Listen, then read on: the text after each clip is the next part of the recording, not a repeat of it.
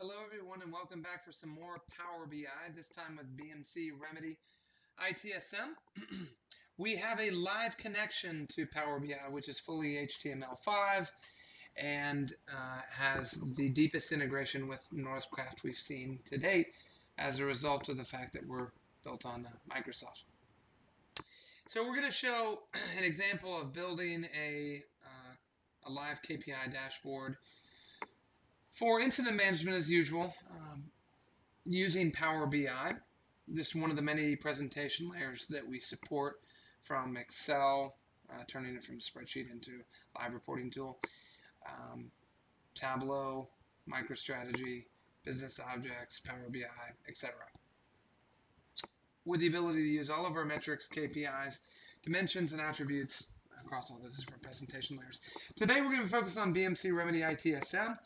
And we'll begin with some of the common KPIs that we all know and love in IT, such as percentage of incidents meeting SLA targets. For the KPI, and we're going to choose the KPI card widget, which is one of the special visualizations that we have available to us. It requires the value, the goal, and the trend. Okay. Could put the status on there too. For the trend, we want to use a date. Okay, so let's use submit date. It's pretty common with Remedy. And you can use anything from the year, quarter, month, date, week, etc. We'll use month. That's probably the most common. Although there's no data there, so let me go with year. There we go. Okay, so our goal is 95. We're at 95.5, so it's yellow. Okay.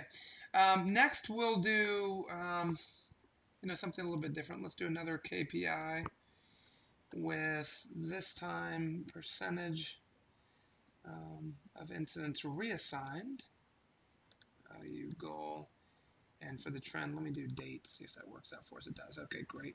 This is every day across time. We don't have any time filters yet, so that's one of the things we'll want to do.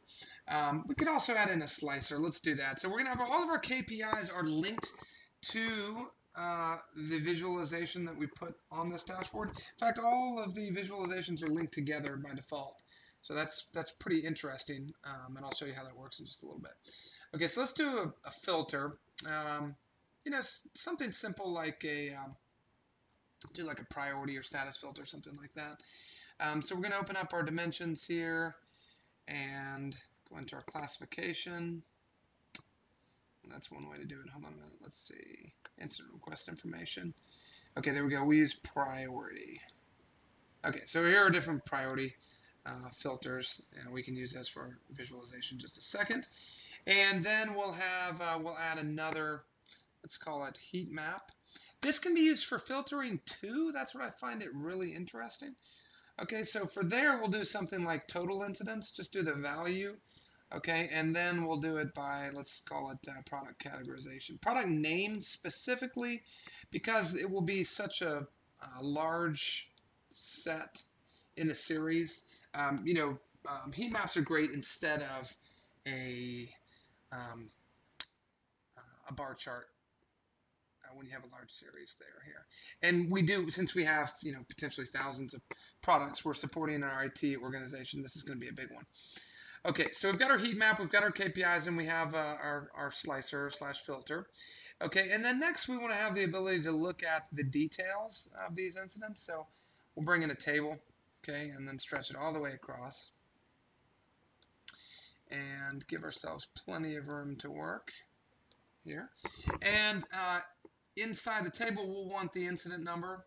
I'm not going to put in summary, although I think that would be good. We're just going to keep this data somewhat anonymous, and we'll put in things like operational categorization,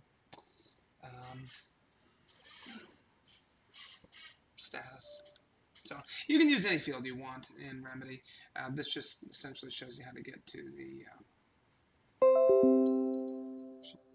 Okay, now this is next. We'll see how it's all linked together. Okay, so we've got our KPIs for everything, and then we'll look at just PeopleSoft issues. Watch how it all adjusts. Okay, so there are the KPIs now at 87.6%. We're meeting for PeopleSoft. Now, if I want to look at just critical PeopleSoft, we'll use our filter, critical, and then only 40%, unfortunately. So that's a problem.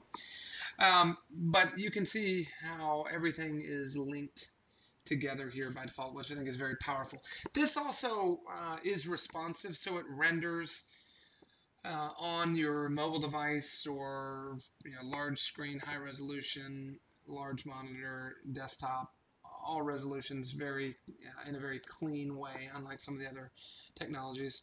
I think that's a powerful feature of it as well.